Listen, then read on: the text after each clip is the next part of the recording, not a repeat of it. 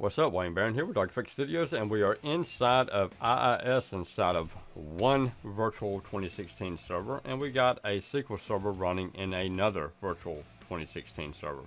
So what we got here is that we've got an error, a network-related or instance-specific error occurred while establishing a connection to SQL Server.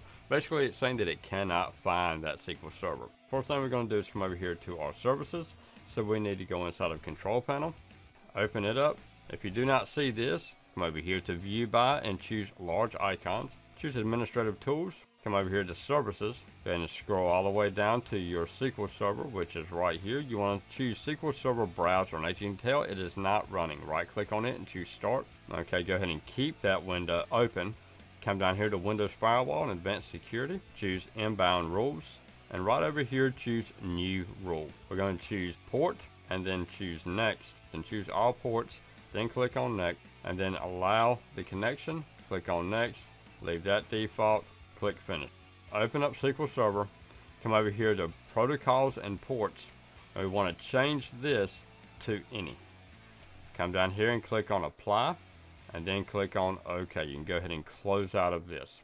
And the last thing we want to do is open up our Start menu. Come down here to our M's, to our SQL Server. And choose SQL Server 2016 Configuration. Once it opens, come down here to SQL Server Network Configuration. Click on a little arrow. Choose Protocol for your server. Open up TCP/IP. Come over here and choose Yes. Get rid of the 0 and change this to 1433. Click on Apply. Choose OK. Click OK. Go ahead and close out of this window. Open Services back up. Right click on SQL Server and choose Restart and choose Yes.